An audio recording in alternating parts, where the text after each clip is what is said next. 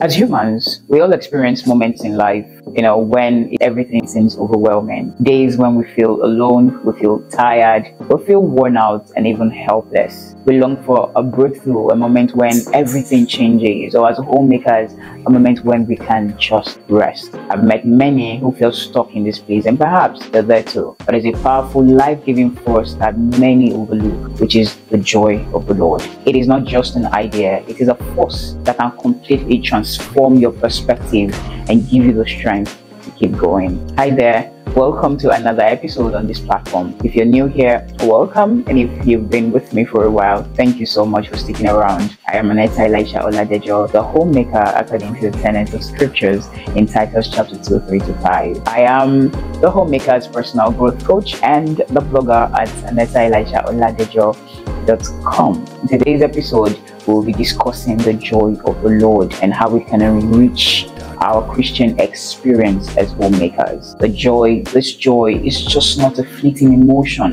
It's a deep, sustaining force that can uplift your spirit and renew your strength, no matter what life throws at you, and no matter what your day-to-day running looks like. But first, let's start by understanding what is the joy of the Lord. Now, the joy of the Lord is much deeper. It's like having this calm and steady peace inside, no matter what's happening around you. It is a solid foundation that doesn't shake even when life gets tough. It's the kind of joy Paul talks about in Galatians chapter 5 verse 22, where he lists it as one of the fruits of the Spirit. This joy isn't based on our circumstances. It doesn't depend on whether things are going perfectly in our lives. Instead, it's rooted in the deep assurance that God is in control, that He loves us, and that He is working everything out for our good, just as how Romans chapter 8 verse 28 says. Think about it this way. Have you ever had a day where it seemed like nothing went right? Everything kind of just fell apart and everything kept falling apart. Maybe in the morning, you spilled coffee on yourself, or you got stuck in traffic trying to get groceries, or you had a flat tire, or one of the children need serious help, right? In the middle of all of this mess, but somehow you have this unexplainable peace, a peace that passes human understanding, right? This is the kind of peace that we need to sustain our spirit, the steady stream of happiness that flows from deep within, keeping us grounded no matter what the chaos is happening, around us. This joy comes from knowing that God has our back. It's not about pretending that everything is perfect or ignoring our struggles. It's about having confidence in God's love and His plan for our lives. And honestly, that's something we all need to hold on to, especially when life gets tough. So really, the joy of the Lord is like that safety net that catches you when everything else falls apart. It's that inner strength that keeps you moving forward even when the road is rocky. It's so amazing that God gives us this kind of joy no matter what we're facing. Now, the next thing that we're going to try to understand is that this joy isn't something that we earn or we work for. It's a gift from God, freely given to us through our relationship with Him. The closer we walk with God, the more we'll experience this joy, even in the midst of challenges. Now let's dig more, into it a bit. The Bible says in Nehemiah chapter 8 verse 10, it says, "For the joy of the Lord is your strength." Now this verse seems very simple, but it's so packed. It's telling us that when we find joy in God, that joy gives us the strength we need to face whatever life throws at us. Think about it this way. As a homemaker, imagine you wake up in the morning with two choices. Either you do the pile of laundry, or you decide to pick up on all of the small chores, right? Just because you're trying to while away time and not do the laundry, right? But then you decide to reward yourself with going out for a me time to get a cup of coffee while your husband watches the kids. Now, the reward in view actually strengthens you to get the pile of laundry done really quickly. The thought of that reward lifts your spirit and gives you the motivation to keep going. Now, replace that reward, right, the cup of coffee you were going to get, with the joy of the Lord. Instead of getting a temporary boost, you're tapping into a joy that comes from knowing God's love and His promises. This joy isn't just a quick fix, it's something that stays with you, strengthening you from inside. It's like having a reserve of energy that never runs out, because it's fueled by God's unchanging love. It means that no matter how things get tough, you have something to lean on. You don't have to rely on your own strength all the time, which, let's be honest, can sometimes feel like it's running on empty. Instead, you can rely on the joy that God provides, a joy that's solid, that's dependable, that's always there when you need it. So the next time you're feeling worn out, remember Nehemiah 8 verse 10. Remind yourself that the joy of the Lord is your strength. It's like that little boost you get from remembering you have a May-time son, but so much better, because this strength doesn't fade away. It's here for you, right? Constantly renewing you and helping you get through even the hardest days. So how do you cultivate the joy of the Lord? Let's break it down into very simple, relatable steps. Number one, spend time with God. This is pretty straightforward, of course. Now, when you spend time with God, you love Him more. In His presence, there is fullness of joy, and at His right hand there are pleasures forevermore. You know how it feels like when you hang out with a good friend. You live a lighter, happier, and more at peace. It's the same thing with God, but a much more deeper level.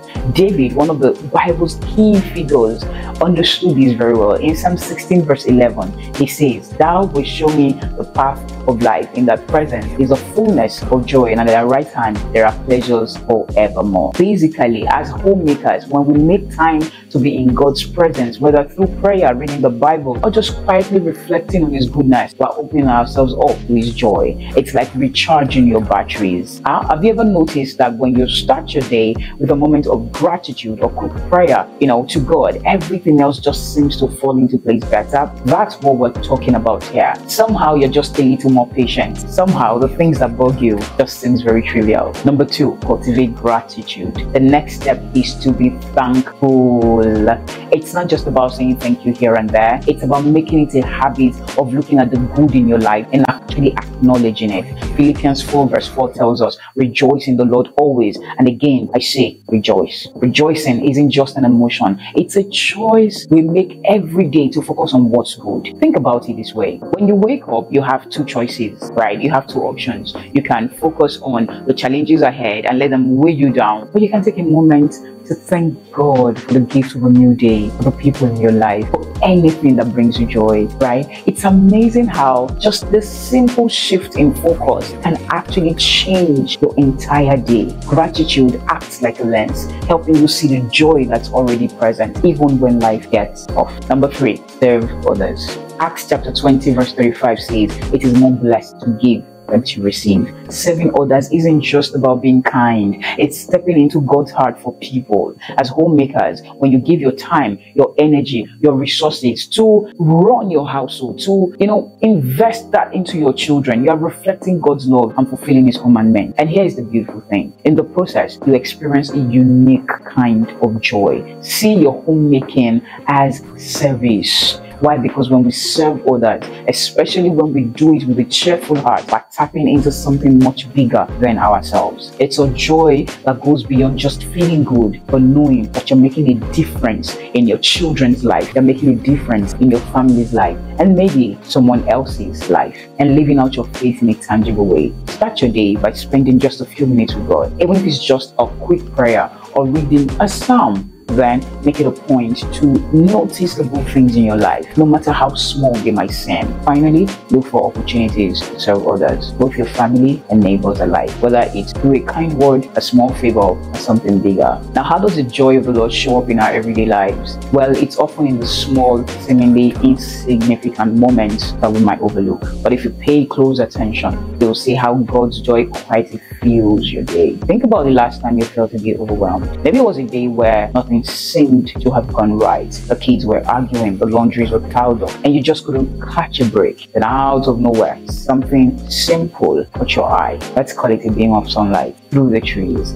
or maybe your child's laughter. In that instant, you felt a wave of peace and gratitude wash over you. That right there is the joy of the Lord. This joy isn't loud or flashy. It's the kind that sneaks up on you in those little moments, reminding you that God is present even in the chaos. It's the quiet assurance that no matter how crazy life gets, you're not alone. It's easy to miss these moments if you're not looking out for them. But when you actually start looking, you'll realize that they're everywhere. The next time you're feeling overwhelmed, try to pause for a second and look around, and you might just find that God's joy is right there with you, waiting to be noticed. Another thing is to make it a habit to look for those moments. Actually, start your day with prayers all the time.